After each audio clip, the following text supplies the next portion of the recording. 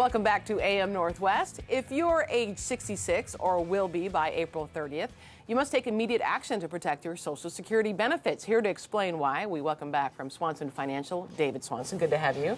So let's talk about this. What do we need to do if we're going to turn 66 or we are 66? Well, if you haven't taken steps to protect your Social Security benefits, you must do that by the end of this month. And if you don't, you may be losing benefits for you and your spouse. And why did that come into being in the first place? Do you know? Yeah, we had some Social Security reforms that came through in November of last year as a result of a budget act that was passed. And what happened was it eliminated a lot of Social Security benefits for the average working person. So what do you suggest we do? Well, first of all, seek out and protect your benefits. If you're age 66, you need to get in touch with someone who's competent in Social Security and get the right answers to your questions on how can I protect myself and my family. So you can contact our office or someone at Social Security Administration as well. Now, so I know we took some questions from our viewers, so Yes. let me ask you some of those questions. This one is, my spouse and I are both 66 and have not started Social Security. Does this new law affect our benefits in any way? Absolutely. I mean, you're the prime candidate. You need to be doing something right now to protect those benefits, or you will lose the opportunity for the spouse to gain half of the primary Social Security recipient's benefits. If you do not do that, you will not be able to claim and suspend like we had always in the past. So it's a big tool that we've used for the last 10 or 15 years to help people extend their retirement savings, and now that's gone. So what do you mean by file and suspend? Well, what you had the opportunity to do as at age 66, you could go in and you could start your benefit and stop it. And then your own individual benefit would be able to grow at 8% per year or 32% from age 66 to age 70. Sure.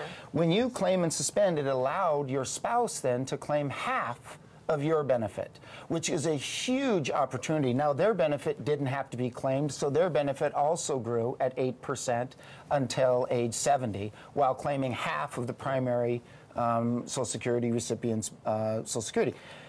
We don't have that anymore. That's all changing, and if you have not preserved that right yet and you're age 66, you need to do that right away. Okay, what if, let's say you're divorced and you were married for quite some time to someone.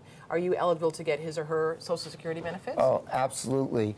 And that's a big point of confusion. People don't understand that. I had a gentleman that came in our office the other day, and he had been married a couple of times, and he didn't realize that actually he was able to get benefits from either of his divorced individuals. So you want to make sure that you find out what your best Social Security options are, and you just need to look at everything that's available and decide what works best for you. Okay, another question. We are ages 60 and 61. What effect will these new rules have on our Social Security?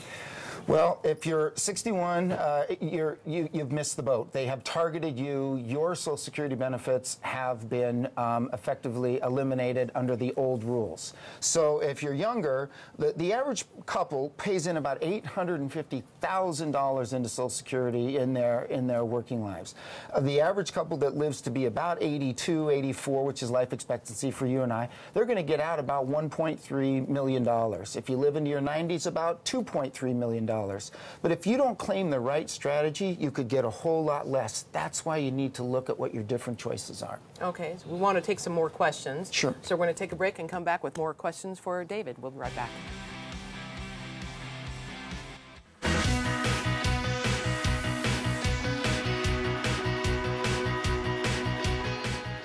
Welcome back. David Swanson of Swanson Financial is here answering your questions about getting the most out of your retirement benefits. So I have another question for you. One viewer wrote, do the new rules make planning for retirement easier or more complicated?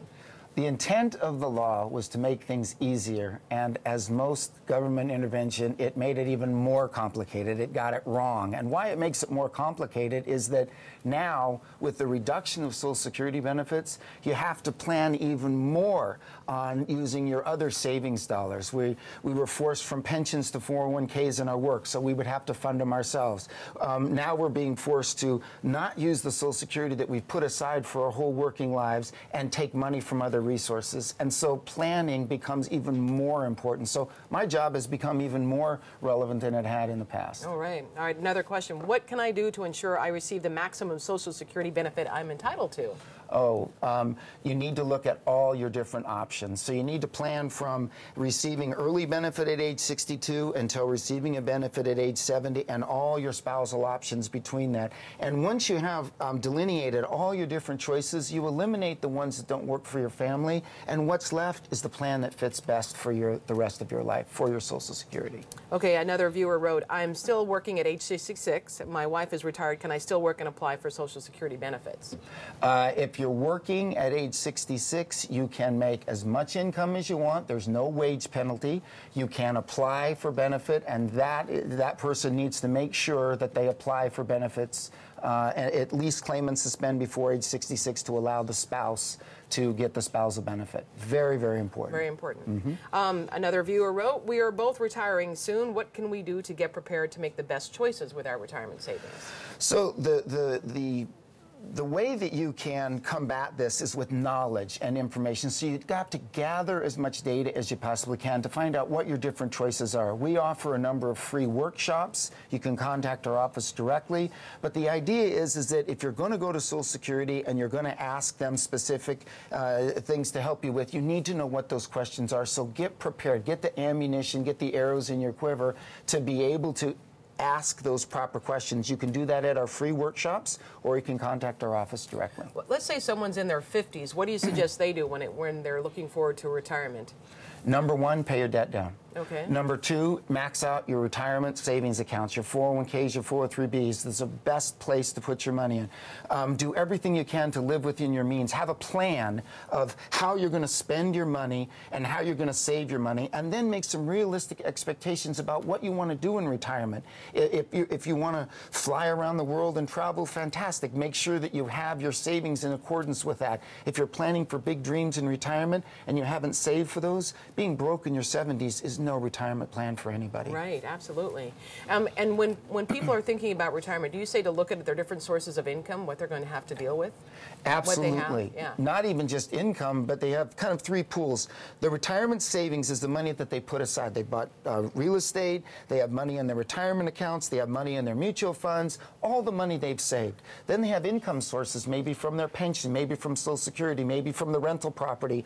That's also income that they have coming in. So they have to look at how all of that flows together. Remember, retirement, the fuel that we live on in retirement is income that we generate. So we have to convert everything that we have to an income stream. And by God, we've worked our whole lives to get to this point. Now it's about converting it to a cash flow that you can never outlive. And that's what we try to do. We build income streams for people that they can never run out of cash for the rest of their life. Do you find that when people retire at 66, say that they find that they want to get back to work? Most, they did a survey. They looked at a bunch of people before and after they retired. About 25% of the people said that I'm going to go back to work after I retire. When they looked at the next year, 50% of the people were actually working. Now, working for guys, there's only so many times you can arrange your screws in your workshop, you know? Yeah. So many times you can walk your dog. How many fun things you can do. But so some people go back to work because it's mentally stimulating. Right. They feel part of something they want, not necessarily just for the money. And I don't mean working even for money, even volunteering or whatever, but you want to be a part of someone in a group. So it's really important for quality of life to be doing things that you feel good. So, but having to go back to work because you don't have money is way different than volunteering at your church. Right, absolutely. I want to tell folks if they'd like to find out more, Swanson Financial, the number is 503-603-9900. We'll put all that information for you on our website at KA2.com. David, thank you very much. Appreciate it.